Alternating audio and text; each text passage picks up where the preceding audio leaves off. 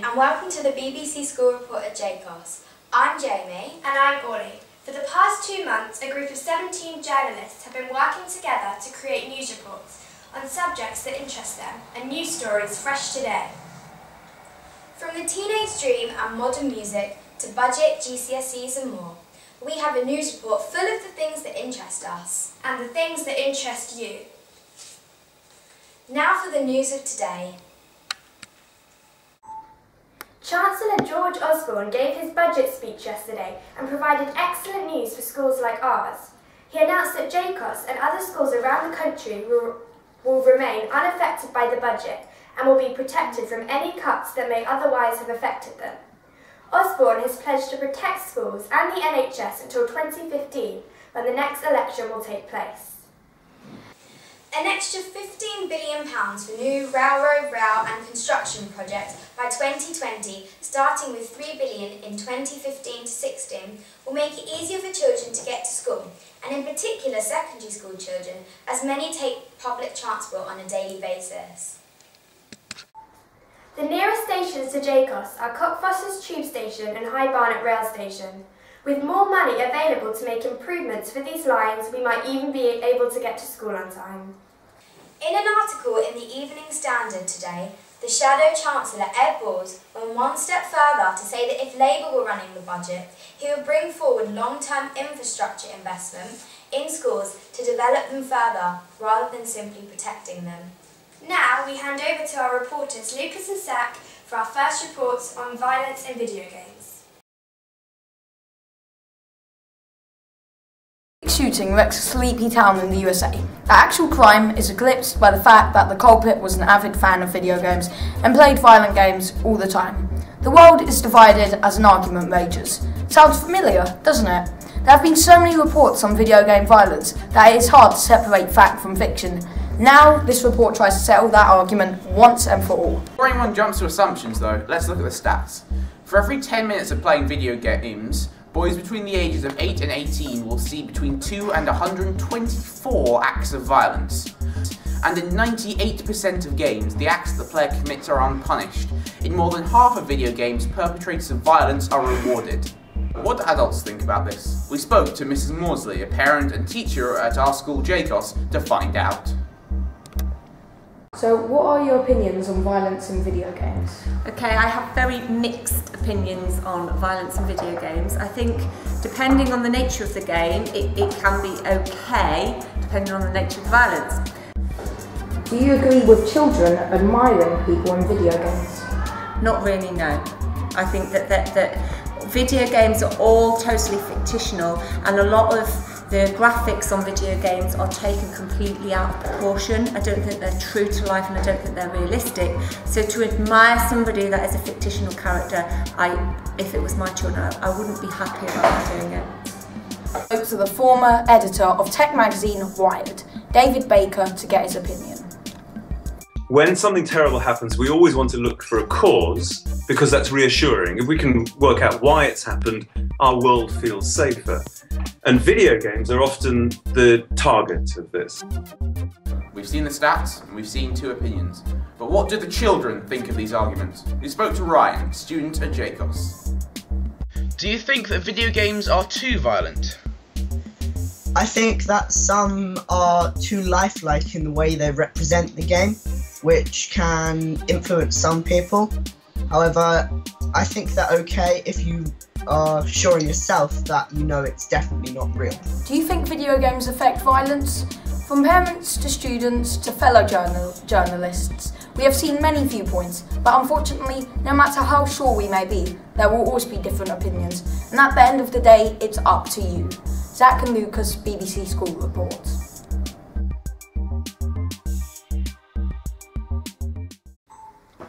Thank you, Lucas and Zach. Our second report is about the teenage dream and the truth behind it. We can now go to a story I investigated earlier with reporters Ella and Michelle.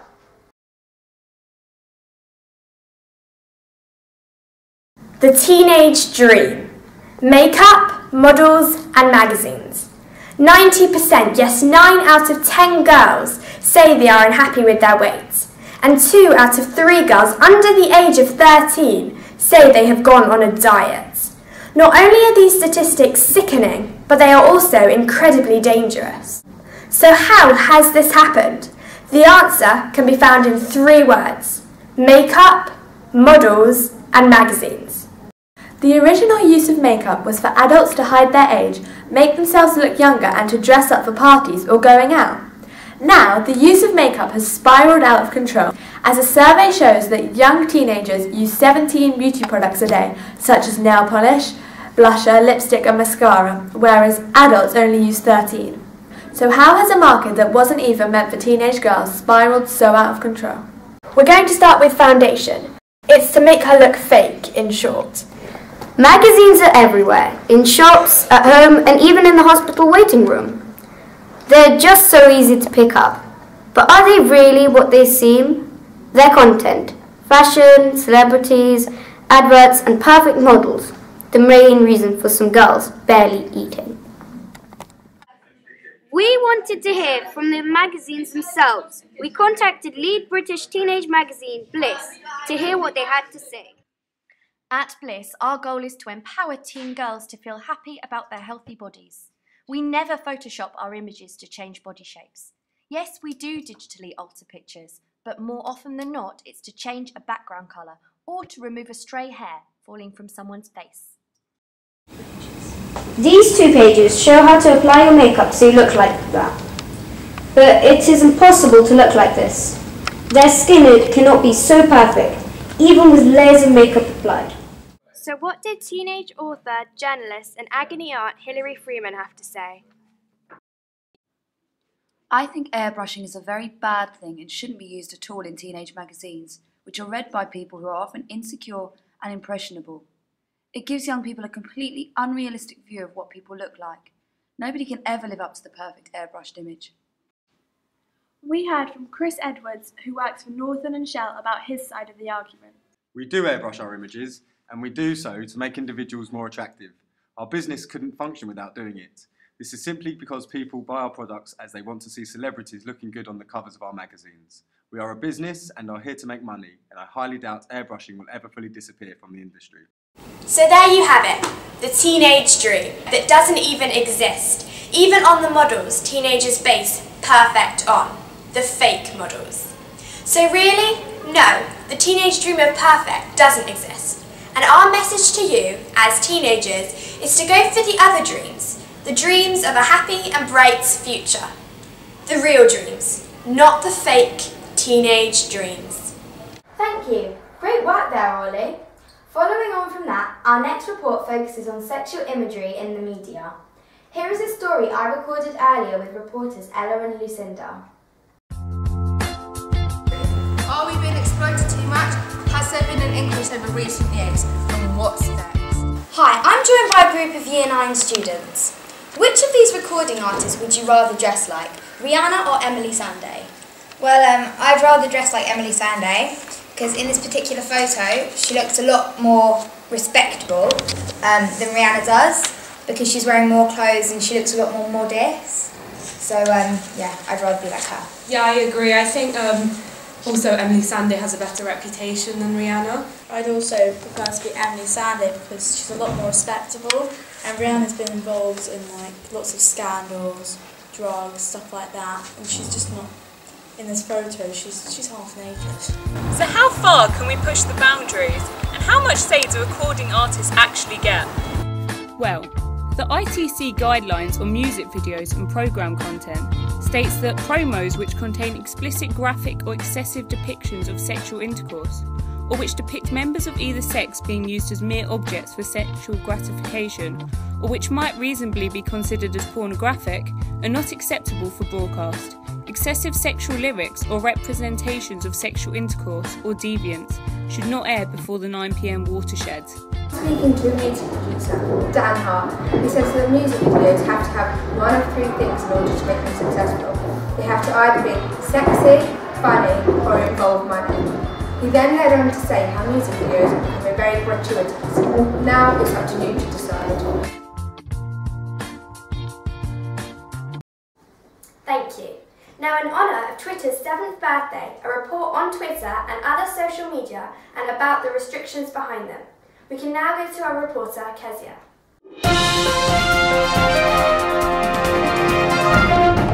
We're not allowed to post everything that we want to on our Twitter and Facebook accounts. Is this fair? On Monday, people part of BBC Scoreboard visited the BBC Broadcasting House.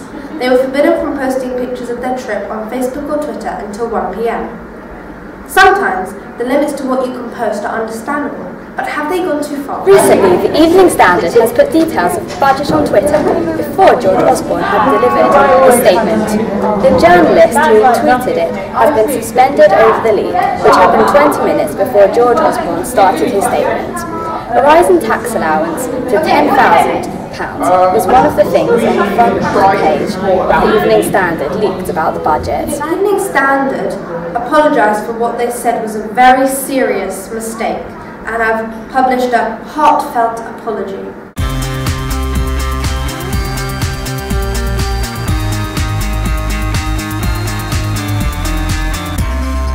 But why is it such a serious mistake?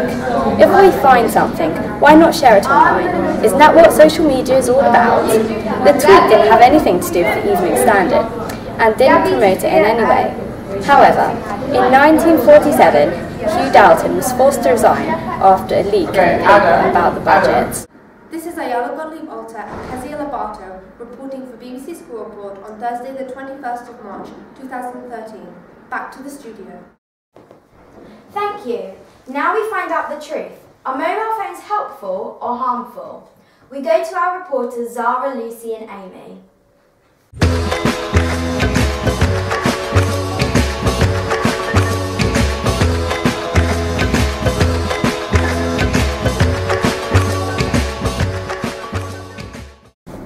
How much do you rely on your mobile? A recent study has shown that the average student aged 8 to 18 altogether spends an hour and a half texting each day. This is as well as the 7.5 hours an average student spends looking at a screen in their daily routine. Here is an interview with Mr. Quinn, our deputy head teacher here at JCOS. OMG, what a question. No, I don't think they're affecting how people speak. Certainly in my experience, apart from the odd phrase that you hear people saying like OMG, and maybe they'll say LOL now and again, I don't get the sense that with spoken and a little bit more with written language, and where text speak is coming into formal written language, and that's a little bit of an issue.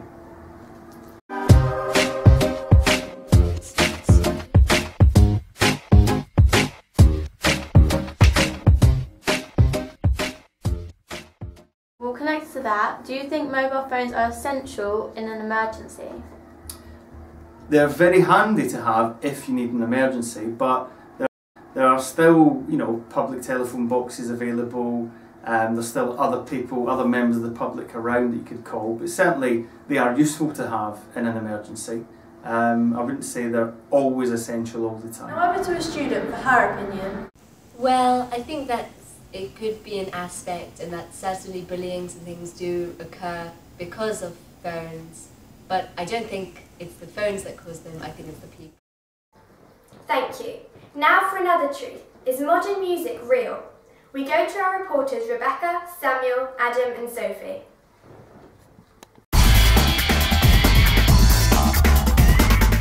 Have you ever listened to music and wondered what the robotic voice changing machine is that some singers use?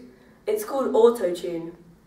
This is the process of enhancing the pitch and the tone of a singer's voice. Why is music becoming fake? What happened to the natural talent that singers had, like Whitney Houston or even current singers like Adele? Here's a recent interview we did with our teacher, Miss Gustard. We're interested in your view about modern music. How do you think that music has evolved over the last 20 years? I think music is a lot like fashion. It never really changes. I think it works in cycles. And you think about the great singers like Whitney Houston who were singing these real power ballads in the 1980s. And now we see the likes of Adele, more modern and contemporary, but also singing songs that evoke emotion that are quite powerful. And I think that's the same for any genre of music. What about auto-tuning? Do you think this form of editing music actually improves the song? I don't think it does improve the song. I think it adds a different kind of effect, but For me, as a listener to music, I like music that moves me, that makes me feel an emotion, and I don't think that quality really does evoke any sort of emotion. So no, I wouldn't say it improves the quality. Tuning a singer's voice has become more common over the last 10 years. The most recent scandal concerning it occurred in 2010 when the X Factor admitted using auto-tuning techniques to sharpen the voice of 18-year-old Gamu. Some people from the older generations may also be disappointed with the way music has evolved over time. Music used to be all about the voice and talents, but things have changed. Our head teacher, Mr. Moriarty, gives his views. What genre of music do you like and why? So I've got what we call Catholic taste, which means I like a little bit of all sorts. I like jazz, I like the music of Bach particularly, I like the music of Gershwin, and I like the kind of music that mixes together two different genres and ends up with something new and different. Do you like any songs with auto-tuning and why? I would always rather go for something that was absolutely natural, because that's where the real talent shows through. That's what shows the difference between the true artist and the artist who's had a bit of assistance. And how do you feel about music today?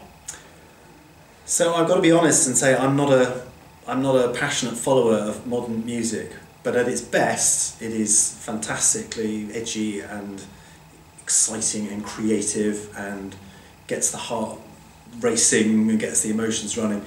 At its worst, I think it can be shallow and cheap and repetitive and a bit kind of plastic, for want of a better word. The best of it is wonderful, the worst of it, as has probably always been the case for music down the ages, not so inspiring. Thank you. For our final story of the day, some entertainment news. Girls Aloud have split up again. It was announced last night that Girls Aloud has split up after reuniting in the last few months for their 12-day UK tour. The tour celebrated 10 years together, even though for the past 3 years the five-piece have concentrated on solo projects. The band official sent a tweet shortly after they left the stage at their final performance in Liverpool last night. The tweet read, "We have now come to the end of our incredible time together." That's all from here at JCOS for our BBC School Report.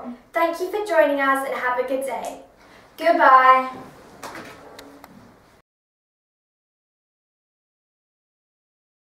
Hello, it's been a frosty start to the day, so many of you may have had to scrape some ice off your windscreens. But the good news is that it should be a dry day for most of us. However, in the next few days there are some severe weather warnings. There will be some heavy snow in the Midlands and heavy snow in northern Wales as we move into the end of the week.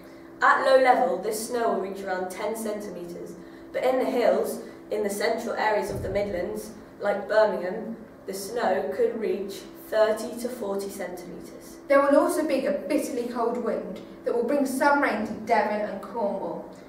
And I'm afraid to say, this patchy rain near Plymouth may stay for up to 2 days.